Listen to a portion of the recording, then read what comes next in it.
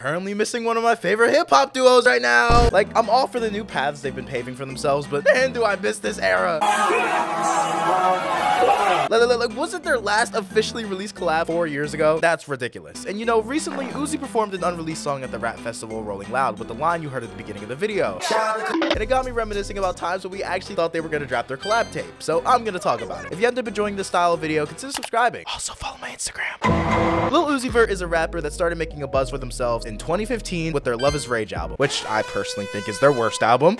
Then released Lil Uzi Vert vs. the World in 2016, and that album has hits like Money Longer, Money got longer, speaker got louder, car got faster, P's and Q's, she had a nigga that was on the music scene, and Canadian Goose. I need Canadian Goose, yeah, I need to get on my clear, yeah. Just know that Love Is Rage 2 turned him into a household name thanks to EXO Tour Life. All my friends are dead. And Eternal Take was one of the most anticipated albums of the 2010s, right next to Astroworld and Whole Lotta Red. And now we know him as the Just Wanna Rock guy.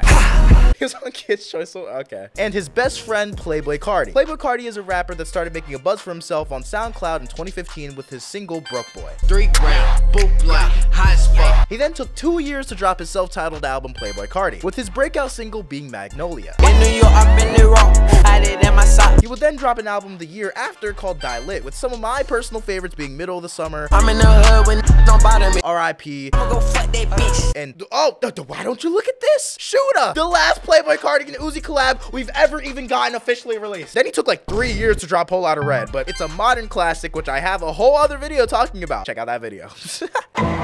Okay, so I don't actually know how Carti and Uzi met. I ain't got no best friend. All the motherfuckers dead. According to the YouTuber Underground Season, they most likely met through A$AP Rocky, so we're just gonna roll with that. They eventually would hop on the song Left Right. Guess what I felt on the beach? Yeah, diamonds that's all on my teeth. They have a music video, but it's not on fucking Spotify. They would then go on a tour under the same name and feature on each other's album. Woke Up Like This on Carti's. Woke up to niggas sounding like me. And of course, We Get Up Flowers on Uzi's. Yeah, neck on fro. This entire era spawned more sightings of the duo, with iconic photos such as these. They were almost always seen together out in public, and even at one point had 100 unreleased songs. This would eventually lead to the eventual announcement of their collab album 1629.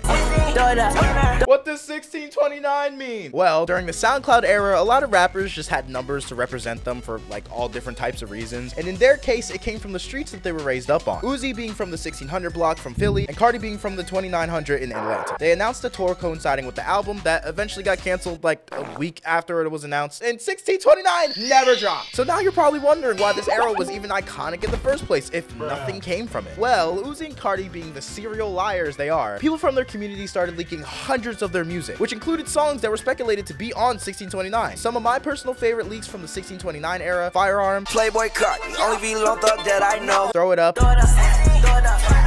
and Bankroll. Fuck, Break the Bank. I'ma break the bank. With the infectious melodies of both of these artists combined, this entire era was gearing up to be one of the most iconic until it just all fell flat. Because of course it did. A fan asked Uzi sometime in like 2019, I think, if him and Carti were still on good terms. And Uzi just straight up said no. As Uzi was gearing up for the release of Eternal Take in March of 2020, bro just seemed like he was just grieving on the timeline. And even dropping a reference on the first track of Eternal Take. He was like, whole lotta red, rubies on my neck. In April, Carti drops a single At May, which in my personal opinion, this gets way too much hate.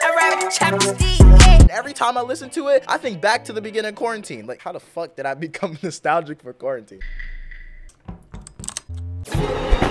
Anyways, Uzi responded to this drop with this tweet being as cryptid as ever, and then they both tweeted Monday. Nothing happened on Monday. In late August, a new Carti and Uzi song had leaked called SRT. Pull up skirt, bring me SRT. It'd been like, what, 2 years since we heard shit from them at this point? Then it was revealed Carti ditched his then baby mama, Iggy Azalea, and the birth of his son, Onyx, to play the PlayStation with Lil Uzi. I'm not still with him, in case you're wondering. 50, 20. And then my favorite couple was back together. And then in October of 2021, after not being seen in public at all for damn near a year, they reunited at Rolling Loud in probably one of the most wholesome clips on this goddamn internet.